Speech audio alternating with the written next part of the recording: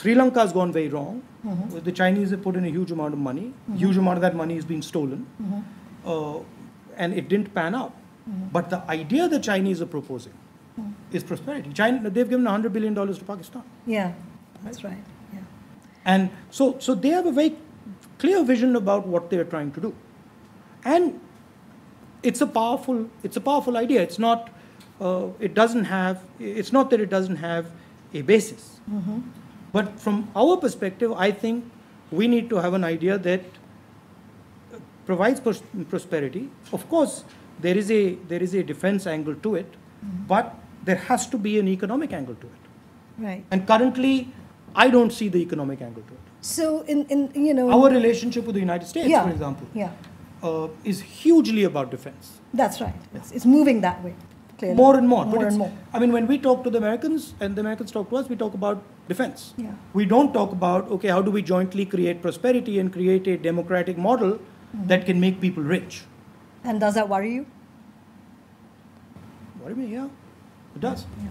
Okay. So so onto Ukraine, and then I'll come to a final question before I open it, which is that the whole story of Ukraine, when India kind of, as it were, refused to take a position, spooked certainly the international media and strategic circles here. Because precisely for the reasons you have just mentioned, that in the last 10 to 15 years, India has been seen to be going closer to the US, and then for not actually signing on to the UN story, the UN amendment, well, not amendment, the UN move, it was seen, well, what is India up to? And the word that was used in India was that, well, India doesn't really want this bipolarity. It's going to have a multipolar world. How do you read this? Is this a continuation of Nehru's idea of non-alignment, which has been resurrected in certain kind of perverse ways again? Or is it... no, I don't think the government believes in Nehru's idea of non-alignment. But I think the government understood its constraints. And it understood clearly what the constraints were. And I don't think they had much of a choice, myself, right? But I think it's better to have a foreign policy that is strategically thought out, instead of a foreign policy where you take one decision with one event and then suddenly another decision with another event, right? And I also don't think it's about being, with America or against America. That's right. I think it's more nuanced than that. I think India is a big country, and India has multiple relationships, and India has to deal with the complexity of its own reality. Okay, so I'm going to ask a slightly semi-personal question, and then I'm going to open the floor, which is because obviously 75 years, we can take small bite sizes into the last opening decades and now more recent decades. But actually there's a middle period, and you and I both belong to that middle period of that generation, which is that we are not Midnight's children. We are born in the 70s. We don't have any of the optimism that our parents' generation had. And we, of course, also grew up with a lot of collective violence around us. I in Punjab, but I was not alone. There were people in the Northeast, Kashmir, but also soon after that, you had the Hindu-Muslim story flaring up with the Babri Masjid mobilization and caste violence as well. So violence, has been a kind of big feature of people of our generation. And in your case, it's all too personal. So, we've just had a recent anniversary of your father's assassination this weekend. So my question really is about actually a kind of Gandhian question about violence and how to live with it. And in your case, it's also personal. And so could you sort of say a little bit on your own personal resilience on it, but also how you envision the compact between violence and non-violence in Indian society?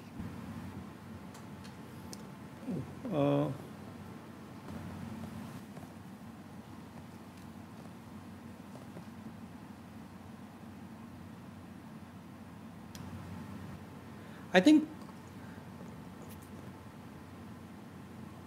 the word that comes to mind is forgiveness, right? It's not precisely the most accurate. It's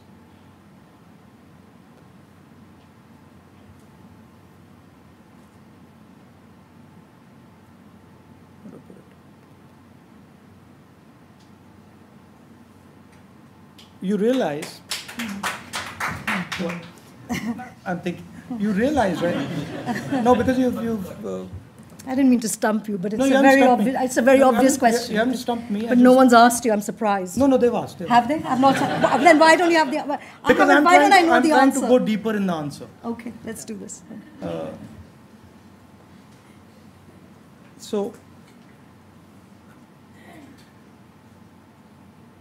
I think in life, you will always, especially if you're in places where large energies are moving, right?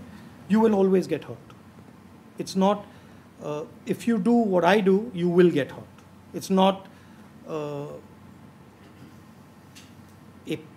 possibility, it's a certainty, right? Because it's like swimming in an ocean with big waves, right? You are going to go under. It's not that you're not, right? So then, when you go under, you learn how to react properly. So when you so loss is productive. Loss. The single biggest learning experience of my life was my father's death. There is no bigger experience than that. Right? Now, I can look at it and say, the person who, or the force that killed my father, caused me tremendous pain. Sure, it's correct. As a son, I lost my father, and many of you would have, and that's very painful. But then I can't get away from the fact that that same event also made me learn things that I would have never ever learned otherwise. Right? So, as long as you're ready to learn, it doesn't matter how nasty people are or how evil people are, as long as you're ready to learn. If I turn around and, Mr. Modi attacks me and I say, oh my God, he's so vicious, he's attacking me. That's one way of looking at it. And the other way of looking at it is say, great, I just learned something from him. Give me some more. Okay.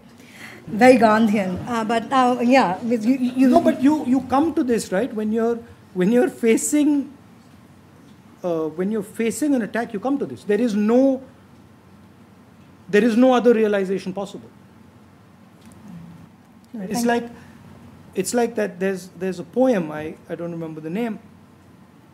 It's written by, I think it's a Palestinian person who's been put in jail. Okay, I'll send it to you. Okay. And he's talking to the jailer. And the jailer, he says to the jailer, look, from the small window of my cell, I can see your big cell. Right? So everyone's in jail. Right. And you've got to be able to see that properly. Right. And if you see that properly, then you can figure out ways to deal with it or ways to get out. Well, thank you. First.